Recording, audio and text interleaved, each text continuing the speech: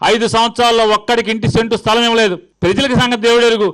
ప్రభుత్వాన్ని 5 ఏళ్ళు బండమోత మోసారు, మీకు స్థలాలు ఇస్తామని ఆశ పెట్టాడు. అదే మేము ఫెయిల్యూర్. రేపు ఉగాదికి మేము ఇవ్వబోతున్నాం. ప్రజలకు ఇచ్చేటువంటి స్థలానికంటే డబుల్ స్థలాన్ని మీకు ఇవ్వబోతున్నాం. సెంటున్నర ఇస్తే మీకు 3 సెంట్లు ఇవ్వాలనుకున్నారు ఈ రాష్ట్ర ప్రభుత్వం, జగన్ గారు.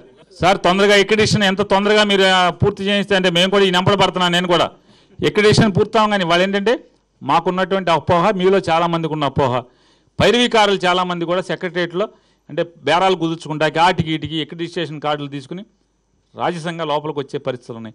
అవన్నీ కూడా వడగట్టాలి. నిజంగా జీతం కోసం కాకుండా ఉద్యోగం కోసం, విలేకరు అనే హోదా కోసం పనిచేస్తున్నటువంటి వాడే విలేకరు. ఆయన గుర్తించాలనేది, అతను గుర్తించాలనేది మా ప్రభుత్వ నిర్ణయం. దానికోసం వీరిని కూడా ఎంపడబడుతున్నాను నేను. తొందరగా నేను మళ్ళీ 3 నెలలు నేను ఎక్స్టెన్షన్ ఇవ్వను, మీరు తొందరగా చేయండి అని కూడా ఎంపడబడుతున్నాను. కాబట్టి ఎక్విడిషన్ అవ్వగానే వడపోత జరుగుతుంది.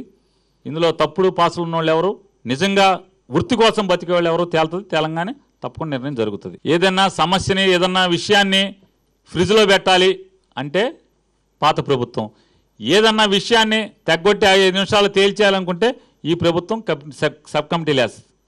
ఆ సబ్ కమిటీలకి ఈ సబ్ కమిటీలకి తేడాన్ని మీరు ఒక్కసారి మీరు గమనించమని కోరుకుంటున్నాను. మీ యొక్క ప్రేమ పాత్రమైన దయాద్రమైన హృదయానికి చాలా ఆనందపడుతూ, దీన్ని బట్టి మీకు మనందరికీ అర్థమవుతుంది మీడియా ఇంకా ఎంత పక్షపాత ధోరణితో ఉంది ఈ పార్టీ పట్ల, ఈ ప్రభుత్వం పట్ల అనేది ఒక్కసారి దయతో మీ అందరినీ గమనించమంటూ సెలవు.